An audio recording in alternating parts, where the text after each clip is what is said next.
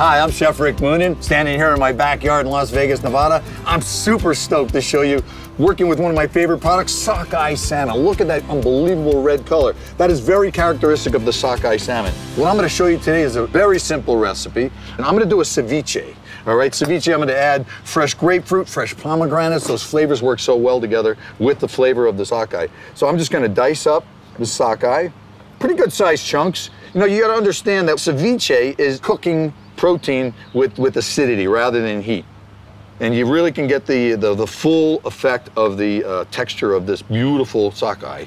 What I want to do is I'm going to salt this a little bit ahead of time. So what salt does, when you introduce salt to it, it's going to start to firm up the flesh a little bit, and it's also going to concentrate the flavors of the sockeye.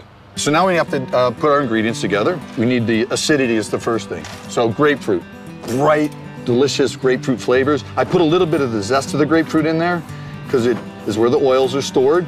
Grapefruit zest. Gonna do some grapefruit juice. So we just wanna cut it in half.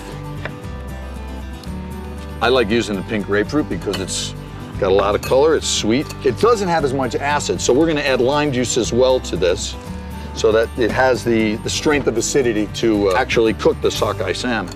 Okay, so we squeeze the grapefruit juice, put it in with the zest. Do the same thing with a couple of limes, so that's lime juice and lime zest. So now you've got the acidity, you got that beautiful, bright citrus smell and flavors. Okay, so we're gonna add some jalapeno peppers for heat. So this is crushed coriander seeds.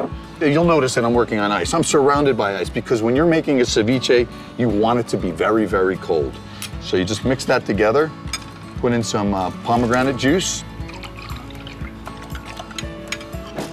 So now you got that really red color. You've got the jalapeno peppers adding a little bit of heat. You got the sweetness from the grapefruit. You got the acidity from the lime juice.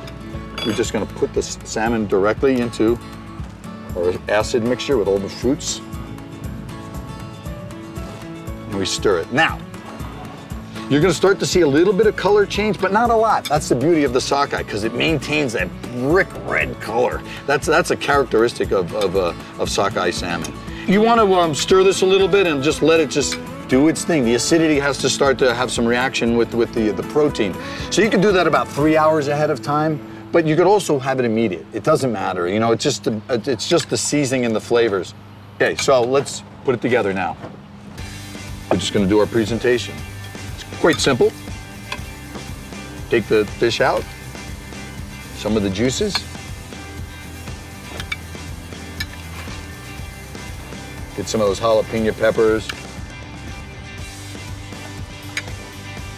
Put a little bit of cilantro, some fresh pomegranate seeds. That's gonna add a little bit of crunch to it. Some grapefruit segments around the outside. So there you have it. Wild sockeye salmon, super delicious, super simple. Excellent.